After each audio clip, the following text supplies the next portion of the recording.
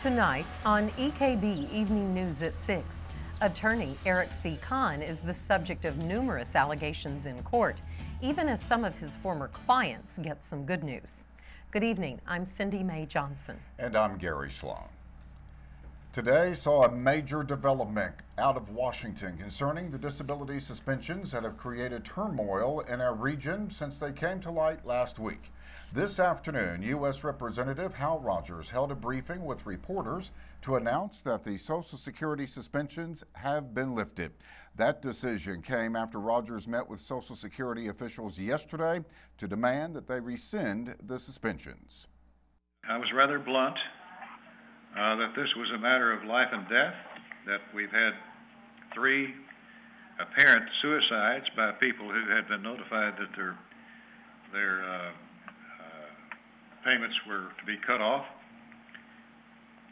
And I made the point that these, by and large, are innocent bystanders to the fraud conspiracy that had apparently taken place, which included the hearing officer, a hearing officer for Social Security, and that the fair thing to do here would be to keep these innocent people whole while you seek out those few that apparently were fraudulent. Rogers said he was notified today that the Social Security Administration would heed his request. As we have been reporting, 1,500 disabled recipients were notified in letters dated May 18th that their benefits were in jeopardy due to suspensions of fraud. Of those 1,500, 900 SSDI recipients had their benefits suspended immediately.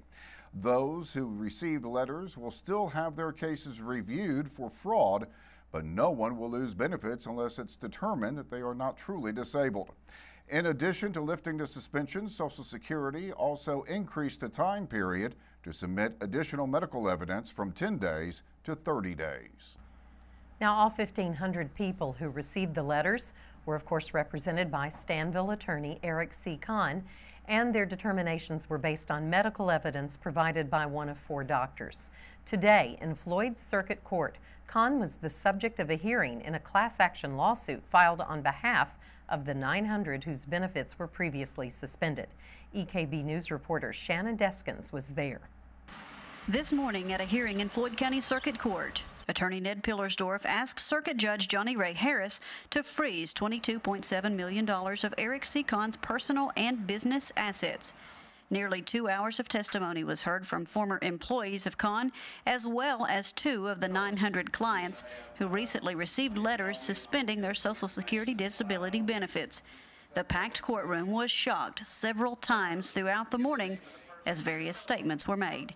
He destroyed entire client files, everything, medical records, affidavits, the Social Security and Supplemental Security income applications, everything. How'd you all destroy these documents? Burn or shred all. How'd you burn them? In the back of the building, there was a place that they always burned papers or any garbage or anything like that. How many documents were destroyed? I wouldn't know. There was a lot. Okay, a lot. 10 pages, 1,000 pages? Thousands. Actually, there were a couple of people, I don't remember the guy's name, but one man called and complained about the smoke because it went on for days. It scorched a big part of the lawn behind the office. The testimonies about destroying clients' files, including their medical records, was especially painful for those in danger of losing their Social Security benefits to hear. I thought, how could you do that? You know, just destroy everybody's documents because they're actually mine. So he took something of mine and destroyed it, and now any evidence that I had to back up my disabilities is gone. The courtroom was silent as Kahn's former employees recalled hearing their former boss talk about fleeing the country if the threat of jail ever surfaced.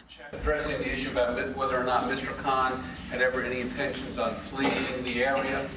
Did he ever mention that to you?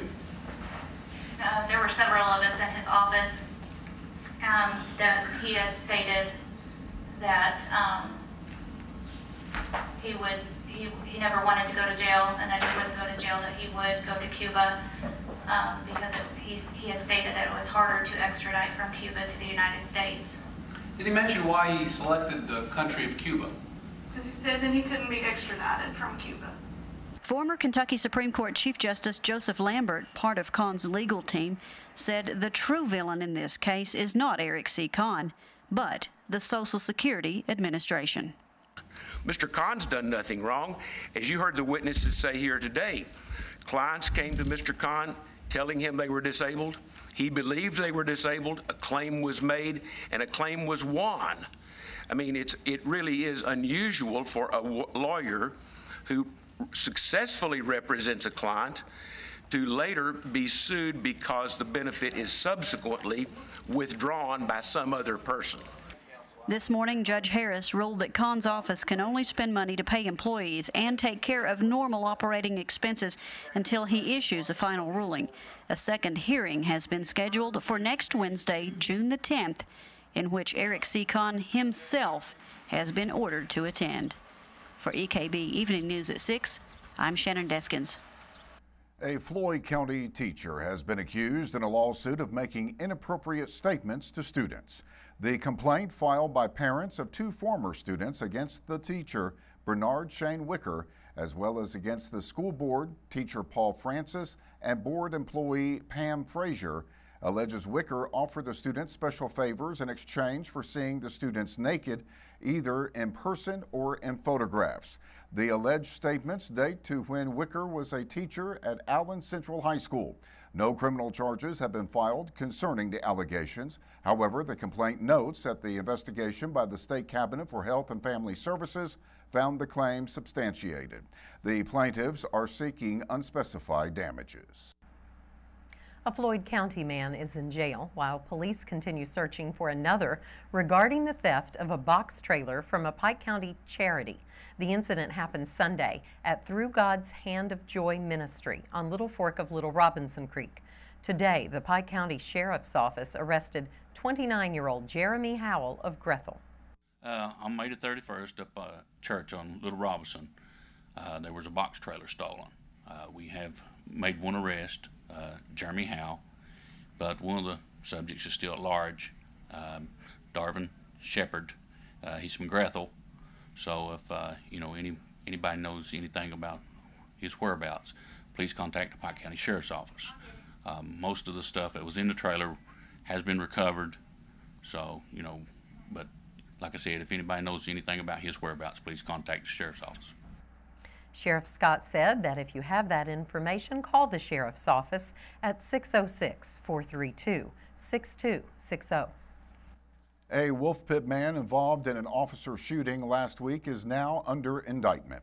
As we previously reported, police responded to a shooting complaint at the residence of 54-year-old Donald May on Wolf Pit Branch Road. Upon their arrival, police say May allegedly opened fire on them. Police then returned fire, striking May. May was taken to Pikeville Medical Center with non-life-threatening injuries. Now, May has been indicted on 4 counts of attempted murder. The grand jury further determined that the use of force by police was justified. May is being held in the Pike County Detention Center. Coming up, police are seeking the public's help in locating a missing Magoffin County woman. And a highway department worker was honored at a special ceremony today. We'll be back in 2 minutes.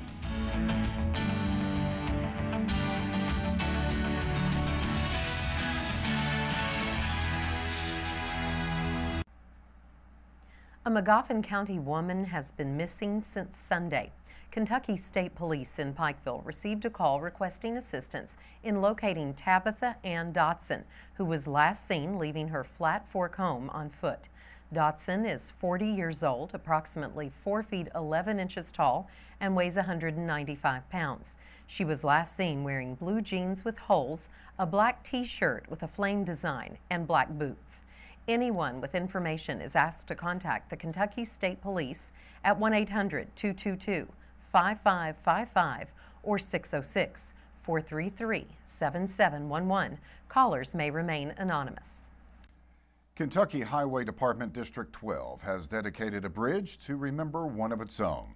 Family, friends, and co-workers joined together today At the Shelby Maintenance Facility at Dry Fork in order to be present for the dedication. East Kentucky Broadcasting reporter Shelby Steele attended the dedication and filed this report. If there's one person a holiday needs, deserves a holiday named after him, it's him. But, this bridge is due for the time being. Kentucky Highway Department District 12 honored one of its own today by dedicating a bridge on Route 122 at Shelby in memory of Elmer Keithley, better known as Kibo. Keithley passed away unexpectedly after a short illness in August of 2012 at the age of 36. At the time, he was a heavy equipment operator and a timekeeper at the Shelby Maintenance Facility on Dry Fork. Sarah George with the Highway Department says that today was a big deal for District 12. It's the first time that Highway District 12 has ever asked for anything to be named. We don't decide what names go on roads and bridges. We process the requests. But this is the first time that we have ever asked the General Assembly to name something in honor of anybody. And it's so fitting that the bridge that he crossed every day to come to and from work is now the Elmer Kibo Keithley Memorial Bridge. Kibo's widow says today was very emotional for her family. This is a great honor. He would be so happy. Everyone here celebrating what he did and what he loved. Friend of Kibo, Adam Newsom, says Kibo was like family to everyone that knew him, and he would have enjoyed the celebration in honor of him today.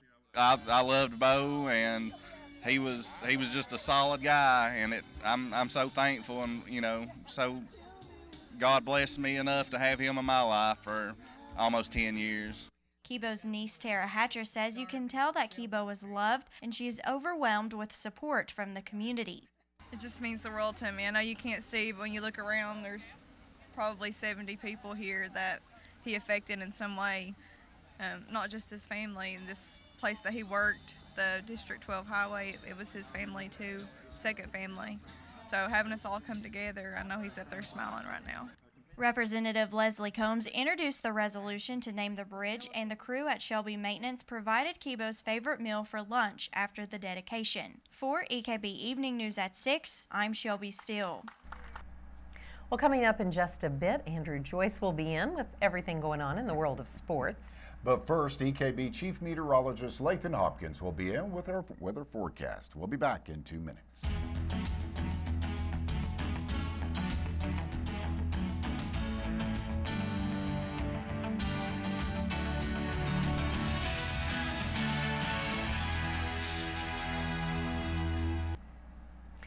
Gary Lathan, is there any truth to the rumor you were dragged kicking and screaming into the studio because you wanted to stay outside? I promised I wouldn't tell. I wouldn't tell either. It was. It's a beautiful day. It's true. It's absolutely beautiful across the region. Very few of those pop-up showers to deal with this afternoon or this evening. Doppler radar showing what's left, mainly across the far southwestern part of Virginia. Also a little cell there that's popped up in Knott County, and a couple in parts of western West Virginia. Other than that, things nice and quiet. Let's take you outside here with the satellite and radar composite first, and you can see across the Commonwealth of Kentucky, much of the Ohio Valley, Tennessee Valley, just dealing with partly sunny skies and rain showers, still with that area of low pressure. You remember we started talking about that on Monday. Today's Thursday. Monday it was across our region. Here it is Thursday, and it's just near the Virginia-Carolina border, still spinning, but keeping the rain showers to our east. Definitely good news there. Now I'm going to take you outside. Beautiful shot this evening, downtown Pikeville. Blue skies and just a few clouds to deal with. Temperature-wise, not bad at all. 80 degrees. That's what it feels like outside. Humidity, not too bad at 52%. That will be on the increase, though, as we head into the weekend. Winds west about 3 miles per hour. The pressure right now steady as that area of low pressure continues to move away from our region. Elsewhere across the area, 83 degrees in Williamson, 80 Pikeville and Inez, 82 Prestonsburg, 81 in Paintsville. We have 82 in Salyersville. A little cooler to the south, 76 in Whitesburg, 78 right now in Wise, Virginia. Officially, we hit 80 degrees today. Official low, 60 degrees. That's pretty much right where we should be this time of the year. The normal high, 79 and 60. Precipitation, nothing today at the National Weather Service office. back below average for the month. Still about, a little less than 4 inches of rain for the year, above average. And the latest drought information out, we told you about this last week. Well, we are still in the abnormally dry category, the first category of the drought. This includes all of eastern Kentucky, western West Virginia, southwest Virginia. I know folks in southern Pike County, Letcher County after yesterday are saying, what? A drought? We had about 4 inches of rain yesterday, but that is indeed the case. Abnormally dry. This data was collected all the way through Tuesday of this week. All right, let's take a look at that pollen count, which as always, sponsored by Faith Pharmacy, Adams Plaza in Pikeville. For Friday, 6.6, approaching the high category, the same deal on Saturday. By Sunday, we are in the high category at 8.3. 7-day forecast time, taking the rain chance to a 20% for tomorrow. Not looking bad, much like what we had today, 83 degrees. 30% chance of rain Saturday, Sunday, the best chance of rain holding off until early next week. But temperature-wise, we stay in the mid-80s all the way through Thursday of next week. And if you want another look at the forecast, you can check out tomorrow's edition of the Appalachian News Express. Let me ask, the chance of rain we've got coming in these coming days, could that affect our potential drought?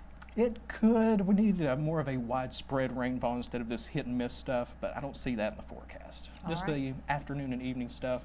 Once we get past sunset, things will die down. Okay, thanks, Lathan. The Belfry High School robotics team was recognized last night at the Pike County Fiscal Court meeting.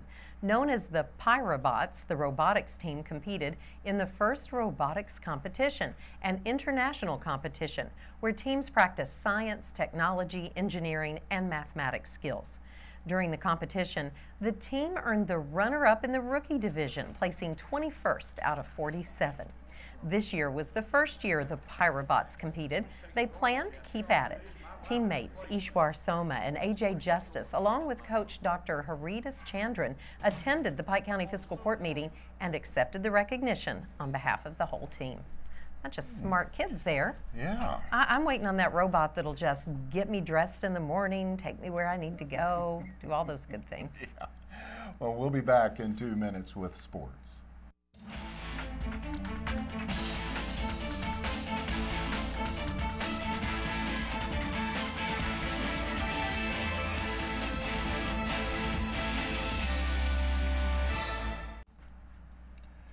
Well, Andrew, Reds, Cincinnati.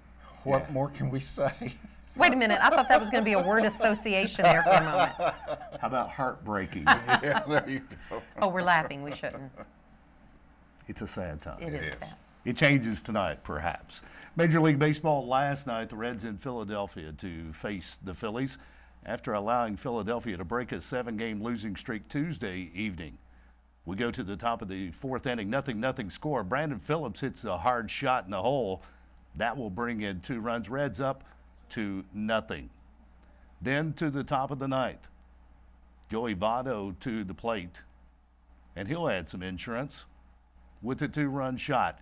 That is deep, and that is gone. Cincinnati on top 4-0.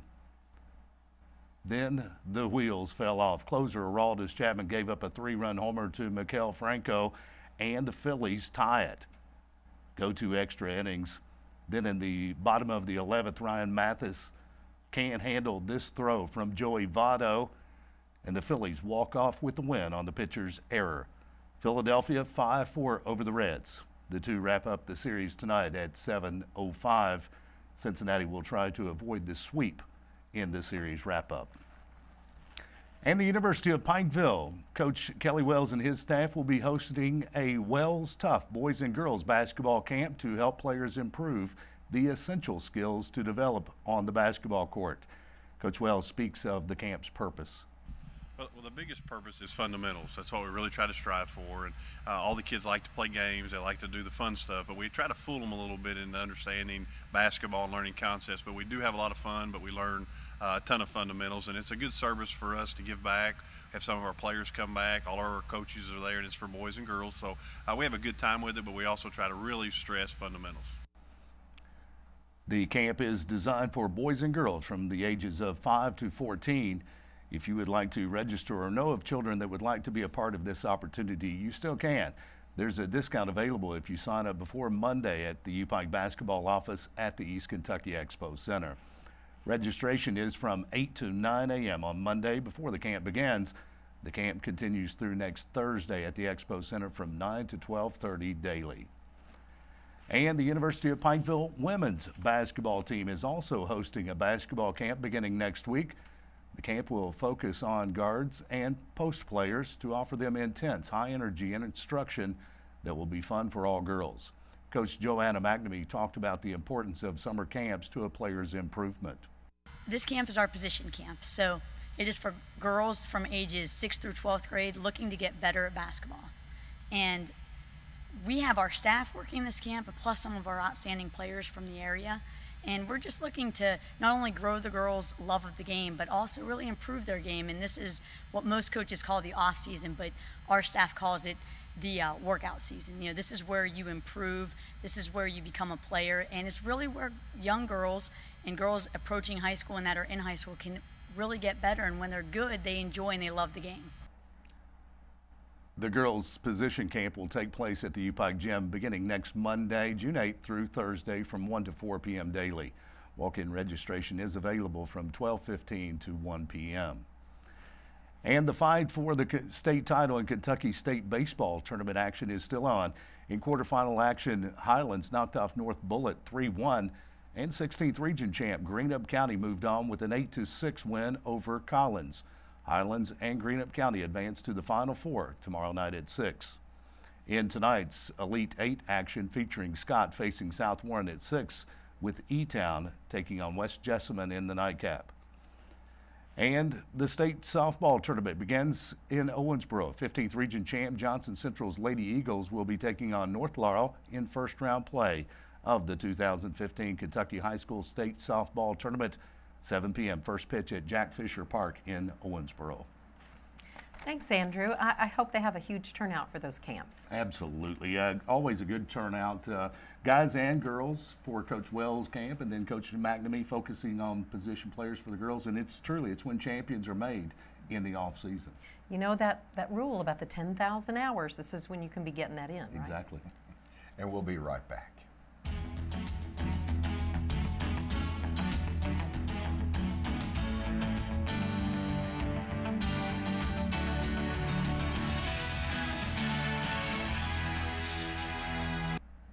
Well, Lathan, do I need to bring out the garden hose for my tomato plants? Do you need water tonight or tomorrow? Are they due a good water? Yeah, they're You probably need to then, okay. Yeah. A couple of showers, maybe tomorrow. I mean, the rain chances dropped from about 40% earlier in the week for tomorrow down to 20%. That's good news, especially if we can carry that over into the weekend, but unfortunately we do not. Up to a 30% Saturday, Sunday. But temperatures each and every day, low to mid 80s, and you'll also notice the humidity will be making a return. Ah, that's Kentucky. Yes. Now, there's good stuff on EKB TV tonight. There's good stuff if you like sports. The Sports Guys tonight at 7. You don't want to miss that. And an episode tonight of Full Throttle videos. Indeed. That'll be fun, too. So music or sports, you get it both. You get all you want. That will do it for tonight's EKB Evening News. Remember, you can get more local news anytime by listening to the radio stations of East Kentucky Broadcasting. You can follow EKB News and EKB TV on Facebook and Twitter. We're going to leave you tonight by taking a walk through the forest. Good night. Thanks for watching.